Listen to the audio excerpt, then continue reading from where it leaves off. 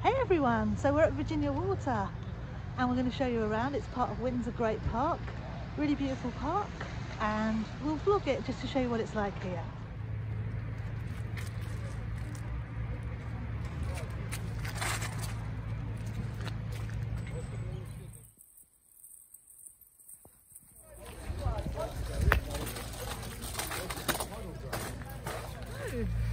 There's a little van selling snacks and coffee.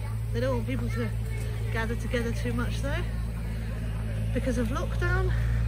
Bit of construction going on, and here is the beautiful lake. So this will show you everything we've got at Virginia Water. We've got the ruins half a mile that way, Cascade, which is a waterfall, quarter of a mile that way, Deer Park 2¼ miles, Valley Garden, Savile Garden and Totem Pole. We're going to walk all the way around the lake, and I think if you walk all the way around the lake and all the way back here again, it's actually about 4½ miles. Here's Katie already on the scooter.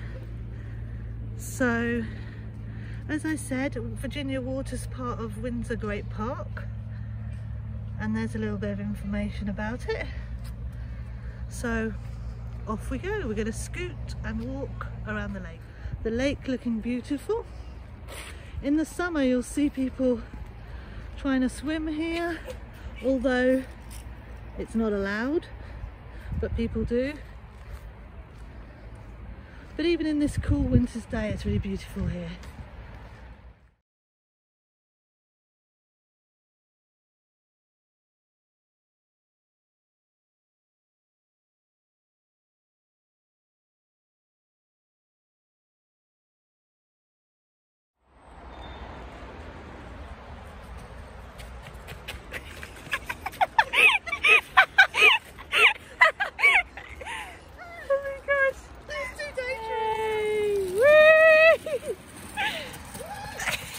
Virginia Water Cascade,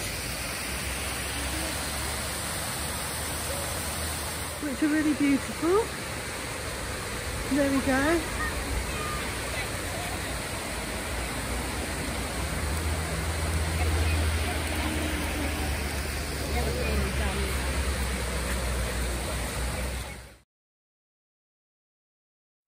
So as we come round from the cascade, we've got more beautiful views of the lake. And I think up here is the groundsman's house, where the lucky groundsman gets to live. How awesome. Okay, so we're at the first pond head, apparently. Let's read what that means. It says, "This point marks the original eastern boundary of Virginia Water. The first pond head was built here in 1753 by William Augustus, Duke of Cumberland, then Ranger of Windsor Great Park. As part of his ambitious landscaping project, it transformed the serpentine Virginia Brook into the largest man-made lake then in Britain. On the night of the 1st of September 1768, torrential rainfall caused the pond head to collapse with tragic consequences for some local inhabitants. It wasn't until the late 1780s Virginia Water was fully restored." Ooh, so these are the relics of the original pond head. And then opposite us we have the ruins. So we're going to head over the ancient ruins. Katie's looking after the scooter. And we're going to walk around, show you what that's like. So here's where the ruins come from. The Roman city of Leptis Magna. The source of many of the stones that were used to create the ruins, a Roman city, Leptis Magna, sited on the shores of the Mediterranean near Tripoli in present-day Libya. So yeah, these stones are like all the way from Libya. Here's a bit more about the stones and how they transported them from Libya. Pretty wild having these ruins in the middle of Windsor that came all the way from Libya. And here's some information about the repair project, where in 2008 the Crown Estate repaired the pillars to a condition as close to Wyatville's original design as possible, and how they did it. And this is the end of the ruins.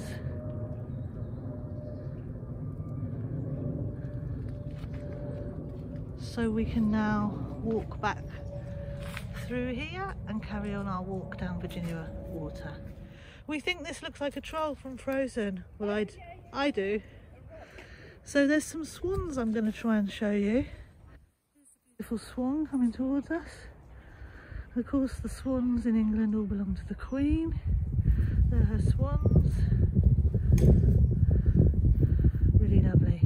And some ducks too. Oh, I can see 3 swans now. 3 swans are swimming on Windsor Lake. Hello, swans.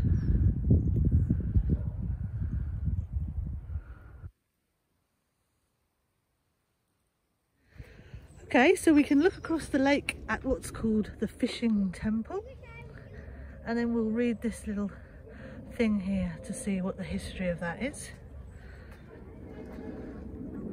So, the Fishing Temple. From this point, looking across Virginia Water to its northern shore, you can identify the brick steps that lead up from the water onto the moated island opposite, marking the site of the Fishing Temple. The famous landmark, built in 1825 by Sir Geoffrey Wyatville and later lavishly embellished in the Chinese style by the fashionable decorator Frederick Crace, was a favourite retreat for King George IV. As a focus for royal picnic parties, it remained in use till 1867, when it was replaced by a Swiss chalet, itself demolished in 1936. So that's what it used to look like, and now they've got this little building, like a little house over there. And the lake looking absolutely beautiful on this calm winter's day. We're going to carry on scooting and walking around Virginia Water. So we're just coming up to the 5 Arch Bridge over the lake, and I think we should get to the polo club soon, where Prince Charles plays polo and the royal family. So we're just going to carry on. It should be about 4.5 miles all the way around the lake. So, the 5 Arch Bridge, what does it tell us? The stone bridge that crosses Virginia Water today was built between 1822 and 1827. On the site of 2 earlier bridges, the first wooden Great Bridge was built as part of the Duke of Cumberland's works in the 18th century and rose in a single span. The second, the Great Stone Bridge, completed in 1789, was so dilapidated by 1826, the architect Sir Geoffrey Wyatville judged it would be a folly to repair it. His own massively constructed 5 Arch Bridge has lasted relatively unchanged for 180 years. It's pretty dirty and muddy, but we're just coming around to another coffee stand type place and the entrance to the polo club. So this is the polo club where Prince Charles, Prince Philip, William and Harry, they all play polo. There's a security man on the entrance. I'm not sure he's going to let me film much, so I'll just film that bit of it. Here's another sign about Windsor Great Park, and then around here the polo club. We've been watched by the security guard, but never mind. And then over here you can see all the horse boxes of all the wealthy people that own horses, but it's private, so we can't go up there. She's climbing up the abandoned tree trunk with the beautiful tree roots. Queen of the castle. There's Queen Elizabeth II, and then there's Queen Katie May, Queen of log climbing. Woo! Just coming up to this bridge, the 5 Arch Bridge that I filmed earlier, and we've noticed some people riding their horses. Lots and lots of dog walkers at Virginia Water, and of course people horse riding, which is amazing. We love it. The horses have decided to wait just here because there is a very, very big lorry coming, and the horses are staying out of the way. There go the horses over the bridge. It looks like a lovely day for a ride. The horses are having a slow walk that way, and this is the view from the bridge.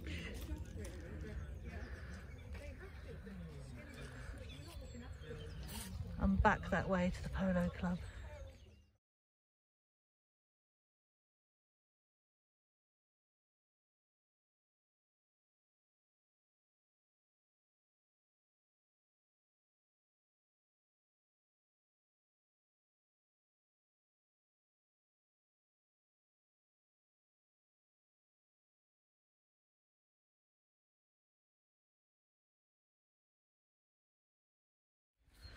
So on the next part of our walk, we're coming across to the, I think, hanging gardens or something, about where that pink shrubbery is, and we're going to go in there and maybe have a break. So we found some more signposts and we're headed to the totem pole, and we're going to go this way through the gardens. We've now walked about 2 miles, and if we can find somewhere to put our blanket down and have our little picnic, we're going to do that in these gardens. So this part is called the Valley Gardens of Windsor Great Park, and we're going to walk around the Valley Gardens. You are here. Hopefully it should be pretty, even though it's the winter time. Coming up now, and Katie's having a scoot along through the gardens. Looks pretty, so I think we're going to put our blanket down, see if we can have a very British picnic in the freezing cold. Yes. So this is our very British picnic in the middle of winter. We have a thermos with hot water, a cup, we've got some tea bags, we've got some Kit Kats, crisps, and in my little Bon Maman pot we've got milk. So it's time to make some tea. Very simple. The Savile Gardens, and there's a lovely sort of Chinese, Japanese style pagoda bridge there. And then there's a little lake here with a gigantic dragonfly made of wood, I think it is. Hello, dragonfly. And we're going to make our way this way to the totem pole. Gardens, we think this is a pretty view. And these orange trees are really strange. I don't know what they are, but they're very interesting. Come out of the gardens and we're headed for the totem pole. A bar and a coffee van, and headed to the totem pole. This is the path that leads to the totem pole, and when we get closer I'll film it a bit better for you. Here's the final area around the lake where the amazing totem pole is, and this was a gift to the Queen from Canada, and I'm going to get a bit closer and film it for you. So here's the totem pole. Let's see what it says. The 100-foot high totem pole was erected in 1958 to mark the centenary of the establishment of British Columbia as a crown colony. It was carved from a single 600-year-old log of western red cedar taken from the forests of Haida Gwaii near Vancouver. And this little bit here tells you about all the different sections and animals that are on the totem pole. And here we go. I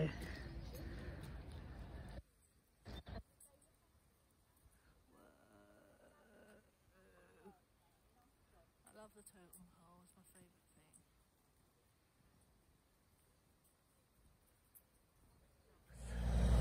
Vehicles, and we're going to head that way and back to the car park again. A bit of the lake with some lovely swans and ducks.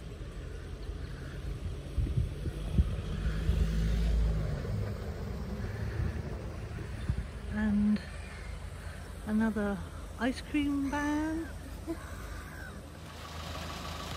So, just finishing our vlog of Virginia Water, part of the Royal Parks, Windsor Great Park. Hope you enjoyed coming with us on our little lockdown walk, and it was really pretty today. Hope you enjoyed it. Bye.